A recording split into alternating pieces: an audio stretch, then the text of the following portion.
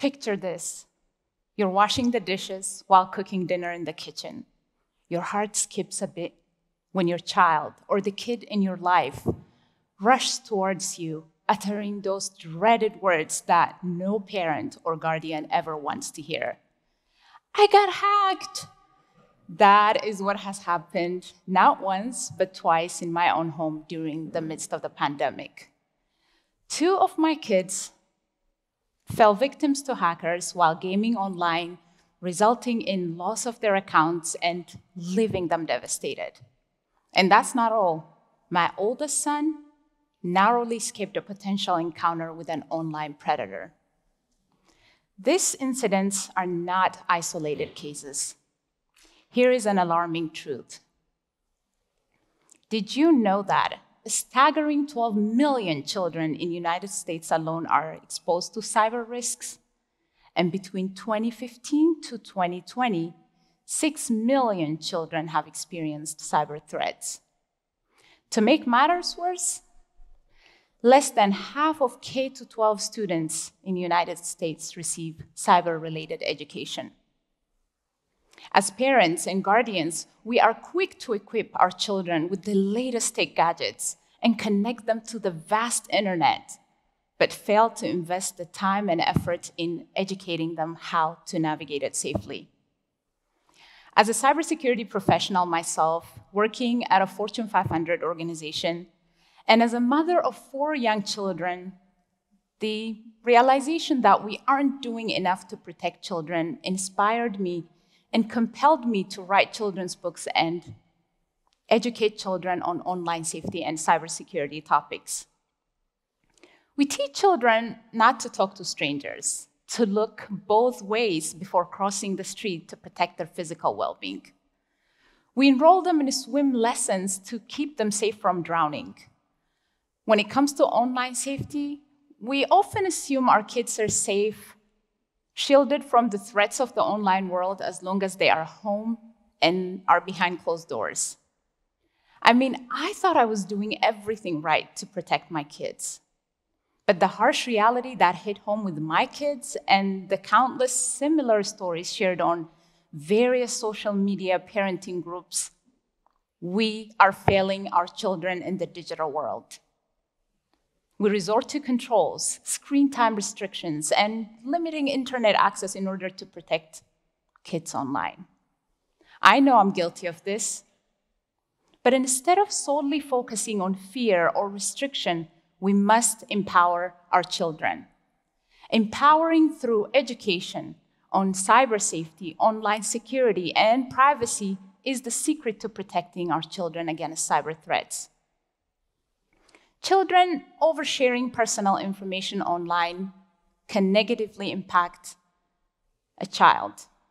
They may not understand the risks they expose themselves to when they trust others and share information such as their home address, their location, their school names, or passwords. One of my daughter, driven by her pure trust, shared her password to an online gaming friend who promised to add more digital currency to her gaming account. Little did she know, this seemingly harmless request from a friend is a deceitful plan to seize control of her entire gaming account. Now, think about this. If this can happen in the realm of gaming, what could occur if this password were to unlock something more significant? Do children truly understand the true nature of individuals that they encounter online? With the advancement of new technology, evolution of artificial intelligence or AI, and now with a more accessible use of chatbots such as ChatGPT, children feeding such personal and sensitive information to AI exposes kids to risks ranging from privacy and safety issues. We need to educate and remind children that anything shared on the internet is there to stay forever. Now, speaking of oversharing, have you ever stopped to think about the extent to which children's lives are exposed online? Did you know that by the time children reach the age of 13, Their pictures have been shared a shocking 1,300 times. What's truly alarming is that a significant portion of this online trail isn't as a result of a child's own social media usage. Rather, the consequence of what we adults, parents, and guardians have shared about them. It's called sharenting. Oh yeah, it's a thing. Sharenting is the act of oversharing personal information about our children online, often without fully comprehending the potential repercussions. Yet again, I'm guilty of this. Pretty much most of us are. A new study found that 68% of American parents share photos of their kids online. Think about it. Their faces, their cherished memories scattered across the vast internet without their control or consent. But it doesn't stop there. An average person in UK, by the time they turn 18, a mind-boggling 70,000 pieces of information about them are readily available and shared. It's a digital footprint that leaves them vulnerable for exploitation, manipulation, and identity theft. As per a study from Carnegie Mellon University, kids under the age of 18 are 51 times more likely to become victims of an identity theft than their parents. And by 2030, sharenting will be the cause for 2/3 of identity fraud cases affecting children. Let that sink in for a moment. If we are not mindful of the information we share, we inadvertently become enablers of a future where their identities are at risk. With children's widespread use of social media and messaging platforms, another threat haunting our online space is cyberbullying. Cyberbullying affects 9 million children in the United States. The impact of insults, harassments, and rumors unleashed online can negatively impact a child's mental and emotional well-being. According to a study published on Journal of Medical Internet Research, young victims of cyberbullying are twice as likely to attempt suicide and self-harm.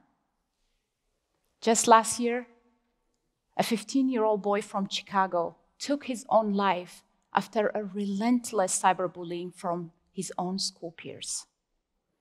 As parents, if we are aware of the signs of cyberbullying, such as abrupt change in behavior or withdrawal from social activities, we will be able to proactively intervene and protect children. Online grooming poses another significant danger to children. Predators assume false identities, slowly earning the trust of children only to manipulate and exploit them. When my son was 10 years old, he made an online gaming buddy who claimed to be a 13-year-old boy. And they played games online together for some time. However, this individual began coercing my son into private video calls, isolating him from his family, and threatening to hack his family's IP address and Wi-Fi unless my son agrees to his demands.